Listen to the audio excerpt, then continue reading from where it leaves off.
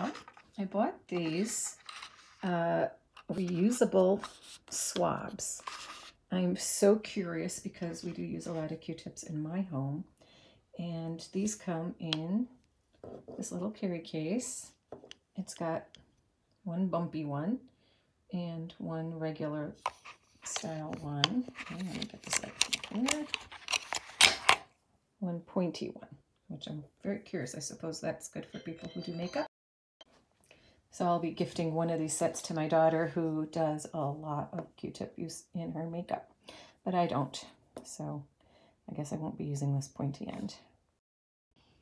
The instructions say you can disinfect your reusable cotton swabs in its storage boxes. Please put them in hot water and let them dry before storing them. So I did wet them. Nothing, just wet. You could also use hot water to disinfect before using. After using, just wash it with water and soap and let it dry for storage. I think it's kind of gross to show you using it, but it is neat. I used the bumpy one in my ear, and it definitely is a different feeling. But I like it. And so you can see the bottom of the box. You press this button, and that makes the top go off. Twist.